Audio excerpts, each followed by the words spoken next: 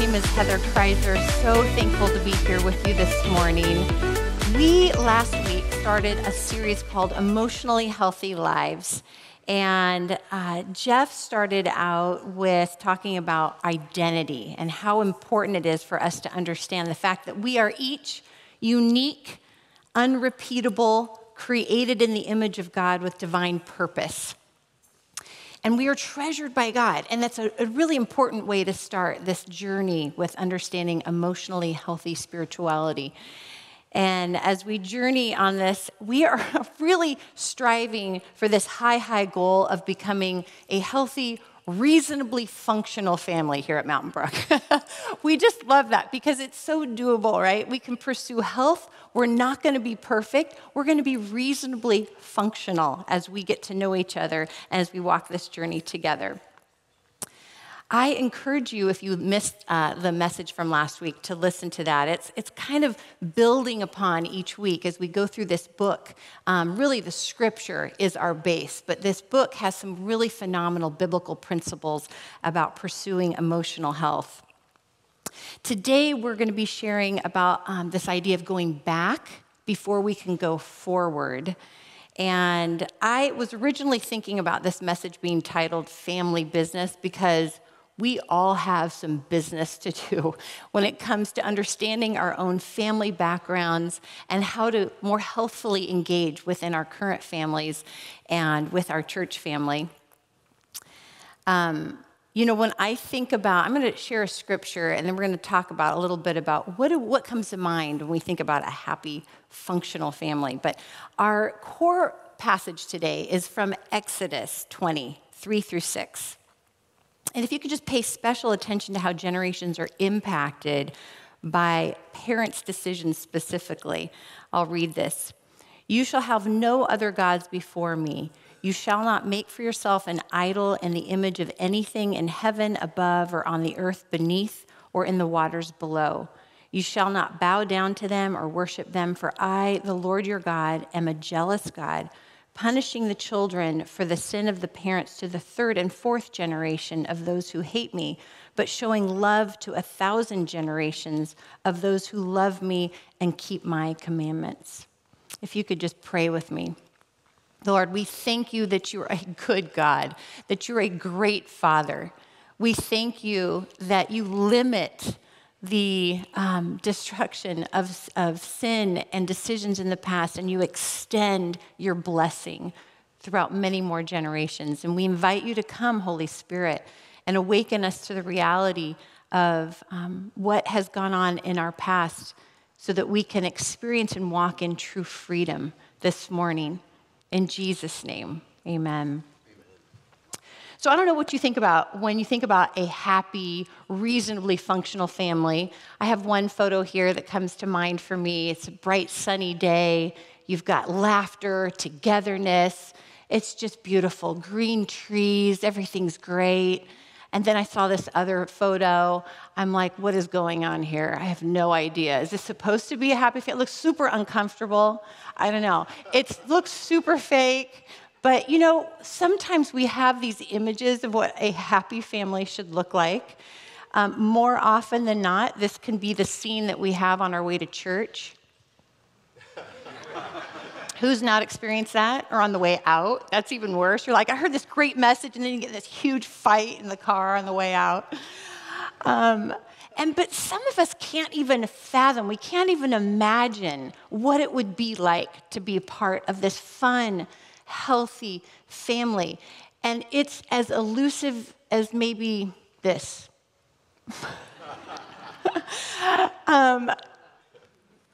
It's weird to think about all of the images of what it should look like and what it should feel like. But God has designed us to experience health and wholeness, and He's given us power through His Spirit. He's given us truth through His Word to experience individually and together. And this next photo is of Jeff and I on our wedding day. And man, this is actually in San Luis Obispo. It's crazy. We look a little different. Jeff has so much hair then, so much hair. I still have the same amount of hair. But, we were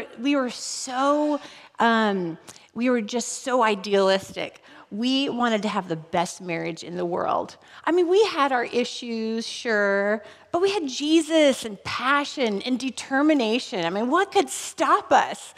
We were so naive, but we're cute. We're super cute. Yeah, so some of us have had, more health than unhealth in our upbringing and in our family. You can take that picture off. Thank you so much. Yeah, we have been married a long time. And I just, to Jeff's point in capturing the moment earlier, there is so much to celebrate. There is health, there is beauty that many of us have gleaned from our parents and grandparents, and we celebrate that. And all of us want the best for the people that we live and do life with. We want the best for those of us who have children. No one wants to pass down struggles or issues from our family's past. But sadly, few of us are even aware of what's keeping us from the freedom and health that God has for us and that Jesus has already paid for. Self-awareness is pretty key in our process of authentic maturity. Many Christians, many of us, have learned to say and do the right things because it's been expected of us. But generational strongholds are real. And patterns continue to create struggle in our journey with Jesus and with our relationships, primarily because deep transformation has not really taken hold. We live life the way we should, but when crisis comes, we revert to that kind of hardwired sin and unhealthy behaviors from our upbringing. So today, we are going to be talking about not only self-awareness, but Jesus awareness. He brings true and lasting transformation. It's beyond getting a self-help book, and I really want to communicate that this morning. We're not promoting this book, Emotionally Healthy Spirituality, as the key. It is one of many parts of many tools that God has given us, because he desires and longs for us to have freedom and walk in freedom daily.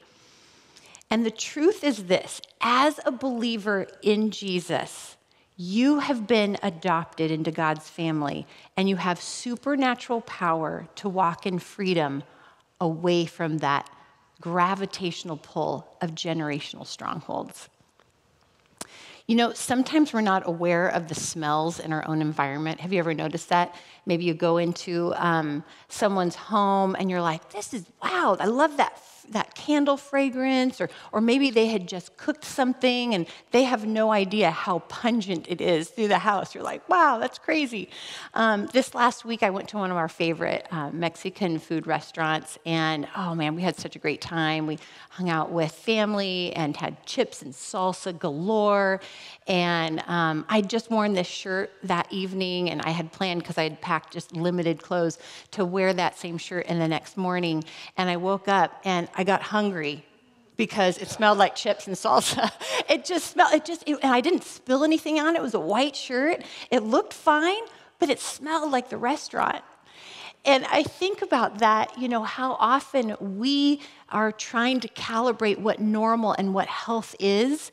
And if we try to create the standard of health and normal, it's going to be off base from what God has for us. We grew up in a certain smell. We grew up in a certain kind of normal. And apart from Jesus making us aware of some of those things in our own heart and making us aware of his power and his presence, we're going to continue smelling the whole rest of our life. We need him, and we need awakening. In this book, chapter 3, I just wanted to quote a couple of points that are important, and it's based on that passage in Exodus that we shared. Number 1, the blessings and sins of our families going back 2 to 3 generations profoundly impact who we are today. And number 2, discipleship requires putting off the sinful patterns of our family of origin and relearning how to do life God's way in God's family, right?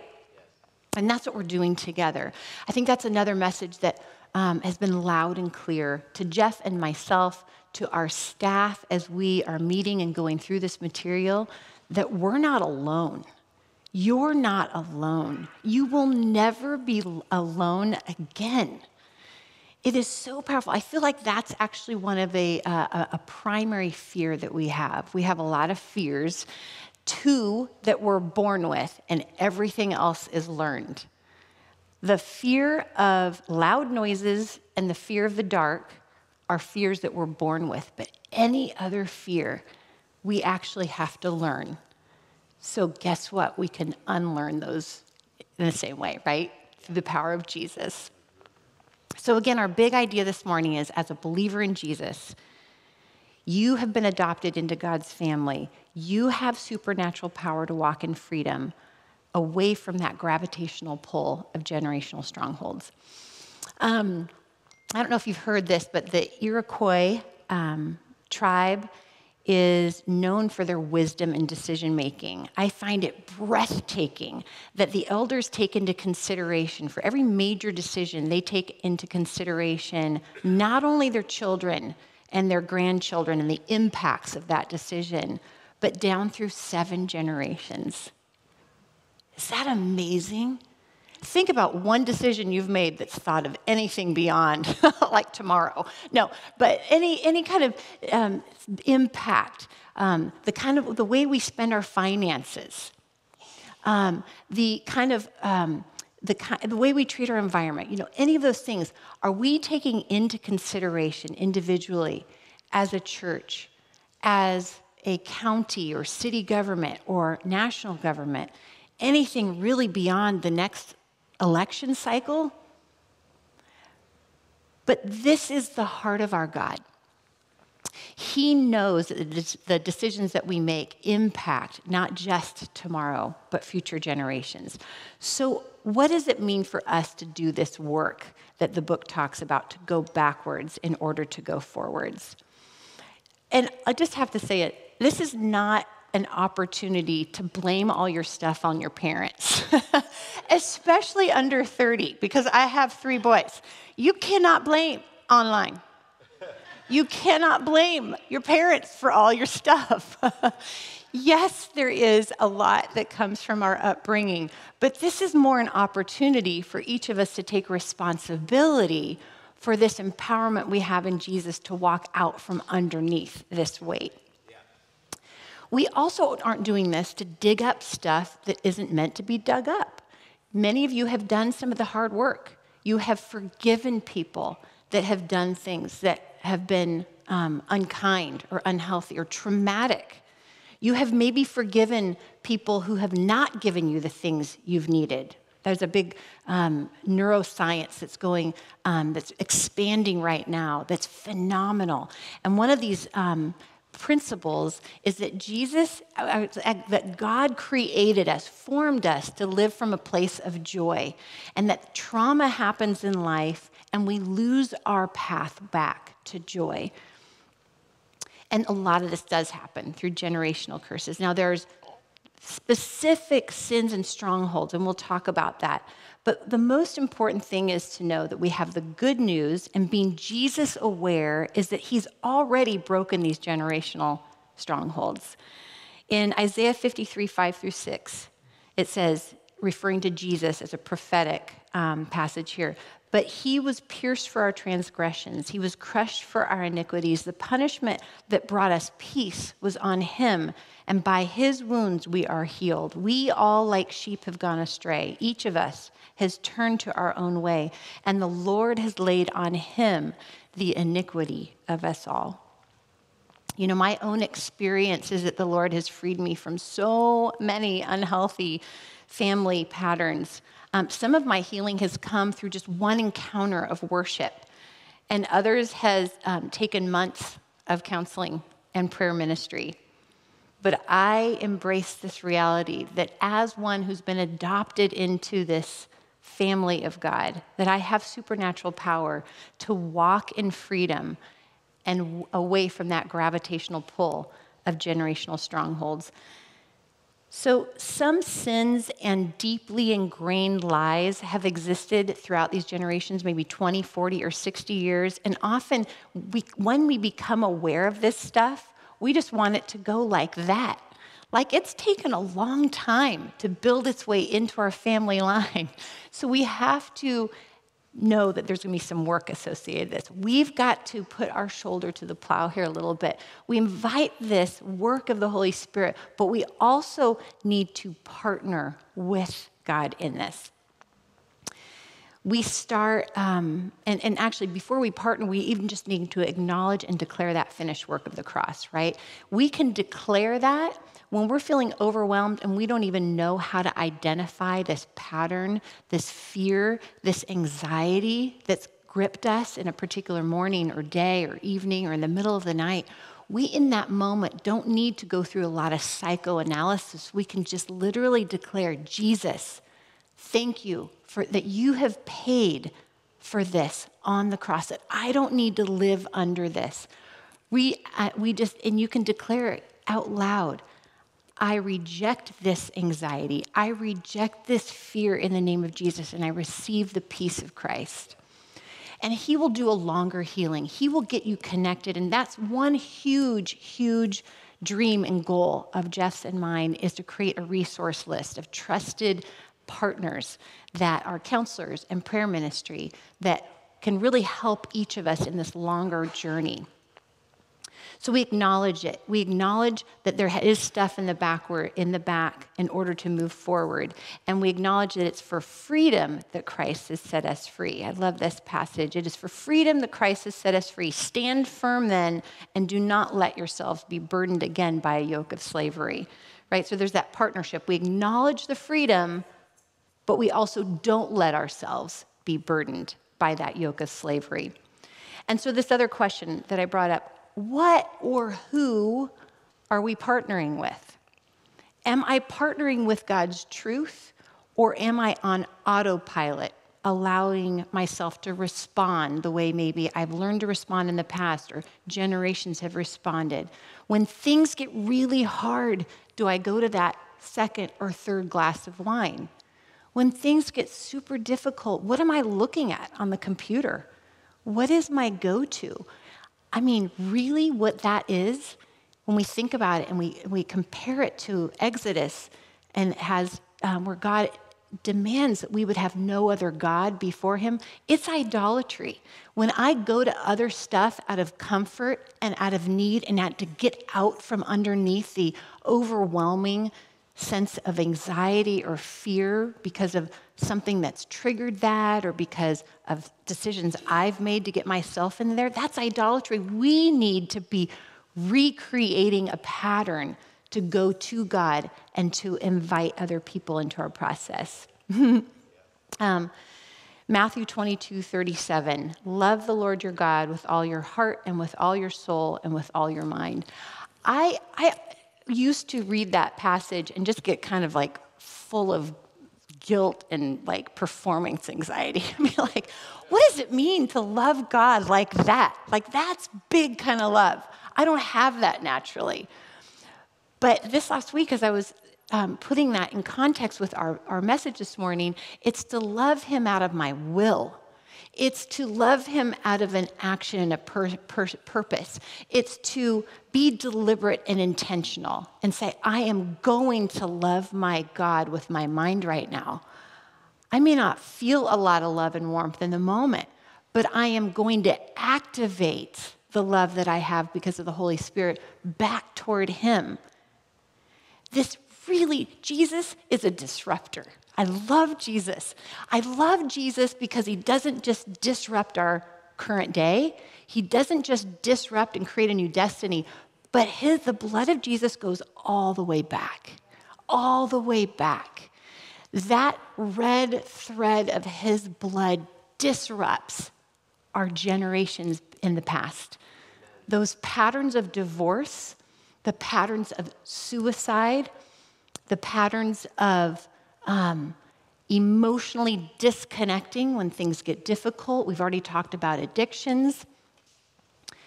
Jesus disrupts it. So what does this mean on a day-to-day life? It's great to know that truth. This is the hard work. This is the good work that we get to do together. I think about this last week, Jeff had mentioned it. I really appreciated that, capture the moment, to be able to focus on, the fact that some of us are living in a sweet moment of experiencing hope. And I did not have that kind of week this last week. Darn it. I couldn't raise my hand. It was really tough. It was heavy for a lot of reasons. And my emotions just got the best of me. I felt like, did we have a couple of days of fog here? Or was it just the fog? Yeah, we did. Oh, we had rain. Like, it was overcast, wet. And it was on Tuesday, I think, because my emotions reflected that. I just felt that. And I have learned over the years that I kind of like pity parties. I don't know why. I sometimes feel like I'm like, you know what? I'm doing a pretty darn good job keeping a happy face. I'm just going to sit in this a little bit. I'm just going to let this kind of take over. And I don't know why. It's never a good idea. And I had to purposefully invite Jesus into that moment of heaviness. And he has created, thankfully, new and faster exits for me off of that pity party road, right? No, that's so good. It's good to celebrate those little wins. And I realize that because of Jesus, I'm more Jesus aware in the moment that I'm overcome by the situation at hand, and he's bigger. I can literally place my hope. My feelings may not change, but my perspective is changing. And, well, let's talk about this.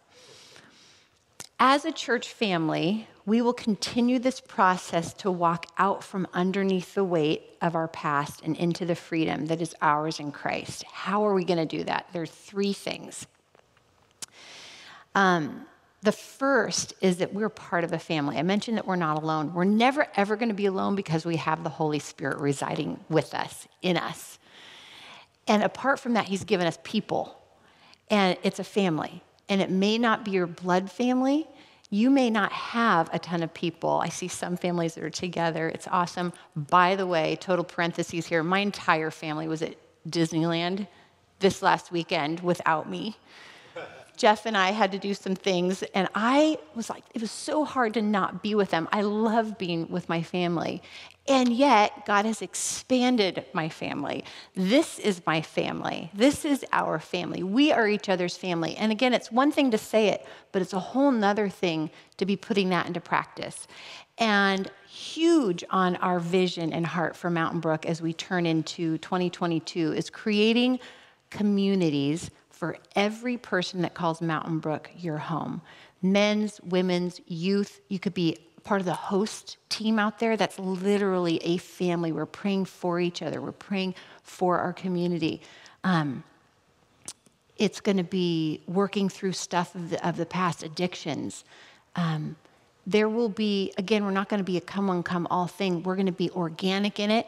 Whoever God has created within our family as leaders for those groups, that's what will be represented here. But we won't be walking this alone. And this is not a one Sunday thing either. Overcoming generational obstacles and sins is a process, right? And so there will be many opportunities to work this stuff out in community. And I think with that too, the goal of emotional healthy spirituality, really all it is discipleship. That's all it is. It's this journey of saying, how do I align my life with the calling of Jesus? That he has a calling and a purpose for each of us. And that's what this idea is. We're going to be moving away from this, really, what do I call it? It's an extreme. Put it like crushing independence. I feel like that's one option that I have picked in the past is just this total extreme of independence where I don't want to merge my stuff with other people. I want to just try to figure it out with Jesus on my own. But that's just not how he's designed us. Or we go the other extreme of codependency, and I literally throw my stuff onto people and have them deal with it. Neither of those are healthy extremes, but interdependency is what God is calling us to do. The second way that we're going to walk out into freedom as a church family is the primacy of God's word.